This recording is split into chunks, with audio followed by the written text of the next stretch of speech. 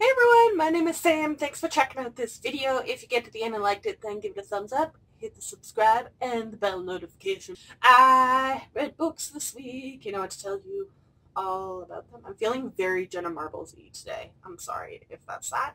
And, yeah, I read books this week, and I want to tell you about them. It was a weird reading week for me. Very weird.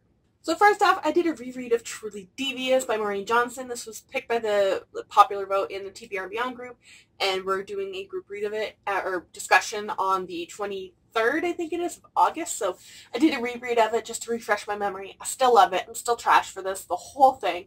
And I'm loving how many people are like starting to read it now. They're like, oh my god, it is good. And I'm like, yeah, you get my pain now, while we're waiting for the wall with the no, not the wall with the clock. The wall with the hand in it. I think it's what it's called. Yeah. Solid 5 out of 5 stars. Boarding School, Vermont. Murder mystery, multiple timelines. It's fantastic. Then I picked up Night Tiger by Yangtze Cho. This was sent to me by my friend Meg, which was really sweet of her. It is set in colonial Malaysia, which is a time period I've never read anything in or really read nonfiction books about. So I actually really did enjoy that time period. It was kind of interesting to see how their culture had been kind of infused with a lot of colonial traditions and just social norms. That was really enjoyable. The mystery part of it was really, really cool, too. There's a little bit of, like, elements of, like, paranormal because there is a bunch of murders going on. They look like wild animal attacks. But then there's this thing locally of, like, people maybe turning into tigers. It's interesting. And that part was really cool. But this was all, honestly, just ruined for me by the romance. I know some of it was... Sometimes, like, things in books with historical fiction, you can be like, oh, well, like, it's, like, the history. But, like, they acknowledge in here the characters that, like, what they're doing isn't, like, socially acceptable. So I'm like, what? Why? I'm also confused how something like this got into the Reese Witherspoon book pick thing, or whatever her book club is called. And, like, it still has a pretty decent rating on Goodreads. Because, oh my god, problematic. I'll get, like, a little spoilery here, okay? And then I'll put, like, I don't know, a timestamp for whenever I go to the next book is. But in the end, I gave it 2 out of 5 stars, and I'm debating dropping it to 1. So this is the spoilery part. So the romance is kind of incestuous. Now, the main characters aren't exactly connected by blood, but they're born on the same day. So they keep being referring to themselves as twins, and their parents marry after they are born. But they are raised from like 8, 9 years old, or maybe even younger, to see each other as siblings, okay? Then this whole romance thing develops. It's just creepy. It's very cringy to me. And even their parents are like, no, like, this is a no. No, this is not happening.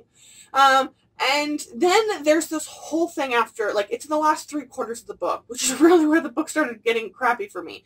And all of a sudden, he pressures her non-stop for sex. He makes some comment about how this other guy that was kind of courting her won't want her once she's got rid of her virginity, so he should just get rid of it for her. She constantly, literally has to physically push him off of her for him to finally get that when she says no, it's a no. And that's the thing. None of this is challenged either. But then it literally immediately, like 2 lines later, when he gets upset and leaves the room, like storms off like a toddler, she literally in her monologues, oh no, what if he thinks I don't love him anymore? No! That is just emotional manipulation and abuse to, like, the highest degree. It's never dealt with, and that's their one true parent. That is their happily ever after, is each other, where he pressures her for sex, he ignores her, like, pushing off of, no, I'm not into that, and then is guilted. Like, I can't, it just, like, the book just self-imploded for me at that point. It was so disgusting and uncomfortable to read, and it's never dealt with, it's never acknowledged as problematic. This is how she gets her happily ever after. And, like, having all this at the same time when she's like, oh, I want to go into, like, medicine and be a doctor or a nurse and, like, get an education. And, oh my god, my stepfather is so horrible because he won't treat me like I'm a person. He treats me differently because I'm a girl. Like, all of these modern day, like, concepts of feminism. And then it's like, oh, but my brother just tried to, let's be real, it's her brother, just tried to, like, emotionally manipulate me into losing my virginity. And then, like, dangled virginity as my only virtue in front of me. It was just so cringy and so uncomfortable. I cannot recommend this book at all. If, like, that just, I don't know how that went through publication. It was so uncomfortable to read, and I actually threw the book across the room when he literally used the term, like the sentence of when she was like, but you were with so many girls, I didn't know that you liked me. And I quote, I was with them to try and get over you. Oh, that's the equivalent of, I'm not racist, I'm going to say something racist, but I can't be racist because my best friend's cousin twice removed is black. So like, it just, no. Then I picked up The Candle in the Flame by Nafisa Azad. This is a debut work, and it is a fantasy standalone with a lot of, I don't know like specific geographies. It's definitely like Middle Eastern inspired, but a lot of the characters, from what I understood, there is a lot of Muslim culture and history and spirituality in this. I'm honestly really impressed for this being a debut and a standalone. I don't feel like it fell into a lot of the pitfalls that a lot of those sorts of books fall into. There wasn't like exaggerated or big mistakes or hiccups. I don't think it necessarily fell into a lot of like problematic-y tropes or anything like that. But that being said, the plot of this book, I've definitely read it before. It's not really anything unique, but I think when I look at this, it's a standalone, and I think it was a pretty impressive standalone, again, even for especially for a debut, but even if it wasn't a debut. It's the cultural influences and representation and characters and the mythology kind of interwoven, and I think the big thing is like it's not like a white girl in this community and all of the bad people ending up being brown or Muslim, which we've stereotyped an awful lot. So this was really cool. I loved the romance in it. It was so like just it was such a sweet romance. And even this is on top of the fact my brain kept mentally checking out when I was reading this book, not because I wasn't interested in it. I was having a very weird week at work. So I definitely want to reread this. I'm really happy I own it. It's a gorgeous cover. I loved the magic and this whole concept of essentially like her body is like kind of like spirit sharing with someone else. It's kind of interesting. But the romance was so sweet. It was probably my favorite part of this, and the cover makes so much like sense too. So I'm like, oh, it's a pretty cover and it's connected to the book. Yeah. I just really enjoyed this, and I think especially getting representation of Middle Eastern cultures being not what they are today in a lot of areas run by like alt-right terrorist organizations, right? There is moderate and centrist and extremes in all religions and cultures, and I think we've stereotyped a lot of Middle Eastern cultures to be the extreme, to be, very controlling, misogynistic, violent, and that's not what this book was. It really raised up the main female character, and I loved it. I'm definitely going to reread it, hopefully by the end of the year, and I feel like I can get a much better review at that point, because like, then I picked up Not Even Bones by Rebecca Schreffer. This was Dexter meets the Savage Song, and yeah, that's pretty apt description. Our main character is essentially like an illegal mortician for her mother. Her mother like searches around all over the place for these like others in this like in our world, but there's like this paranormal element, and they all have these powers, and she helps like once her mother kills them, like dissect them, and they sell them on the black market. I will be full frontal. This is actually quite detailed and gruesome. Like it talks about like mutilation, especially like within the first few chapters. So if you have a weak stomach, this may not be a book for you. However, things evolve after the first few chapters. I don't want to spoil anything like that.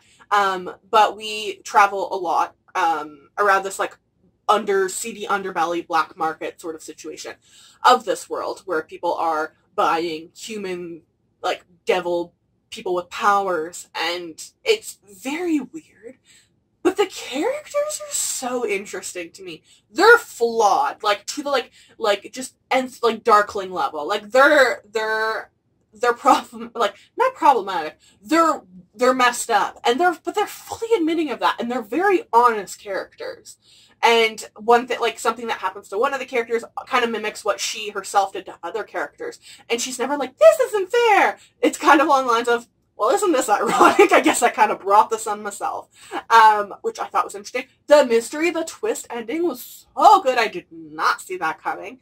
It's gruesome, but it was unique and refreshing. And I think in a week where my main complaint was like, I've read this book before. I feel like I've said that a lot lately. Like, I've read these books before. Maybe with a different cover, title, and a different author. But we've read these books before, right? Sometimes they got their own unique spin on them, but sometimes they just do the same stuff that so many other books do without any, like, peak enjoyable, like, characters or settings that you're like, this is the same book.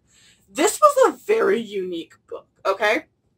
I also don't know if it's messed up that I'm here for the romance or not. I don't know if that says a lot about me or what, but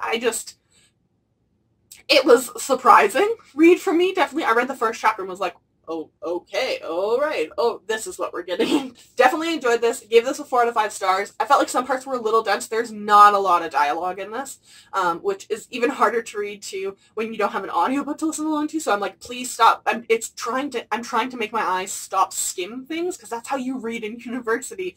So you skim a lot of academic articles when you have 600 pages of reading to do it. So my brain just skim reads when I see a lot of that without dialogue in it. So trying to stop myself from doing that was probably the hardest part. But so some of the areas felt a little dense, but I feel like it was paid off a lot, and I'm really excited for the sequel. And lastly this week, I read Nocturna by Maya Montaigne. This is, again, another book that, exactly like The Candle and the Flame, I've read this book before. The characters and the setting are what stand it apart. And the characters, again, this week was weird for me, as you can probably tell already. I enjoyed a lot of the romances. Especially in this one, the romance isn't super predominant. The main character is very Selena from Throne of Glass-esque, not, I think, as violent. But she has a pretty similar backstory, and I think her life up to this point, it reminded me an awful lot of her. The magic system, I don't think, again, was necessarily unique, but it was really cool. I loved this concept. I like worlds where everyone has different powers, like, rather than, like, segregating people based on, like, instead of Hogwarts house, these people are the earth people, these people are the water people. We don't do that. Like, people just have powers at, like, random at this one, and one of the main characters has the ability to, like, shape-shift and change their face. I feel like that'd be one of the coolest powers ever. And then there's someone has, like, earth avatar kind of magic. I really liked the magic and how they're used. Like, it's not just, like, people learning it in a magic school. They actually use the powers in, like, fighting. I liked the background mythology, and which ends up being the problem that needs a conflict. And I'm curious to see where book 2 is going to go. I think this is supposed to be 3 books total. I'm not totally sure how that'll go into 3 books. But the main character, I love her. She's definitely got, she's made some bad choices in the past, but she's, like, a really genuinely good person. But again, too, we have this, that she's from this lower class, impoverished. Her parents are no longer around, and she was forced into the situations that she was forced into because of that. And then we have this royal family, and there's obviously going to be some animosity there. And the royal family, especially the heir to the throne, is completely unaware of what his people actually think of him and the actual problems they're facing. And there's a lot of backplot that kind of slowly gets unpacked in this. So, again, not necessarily unique, falls into a lot of the same traditional YA fantasies, and different classes, romances, lots of the magic. And again, too, I can't name exactly which book. It's kind of bugging me, but I feel like the conflict that does evolve from the magic, I've read that before.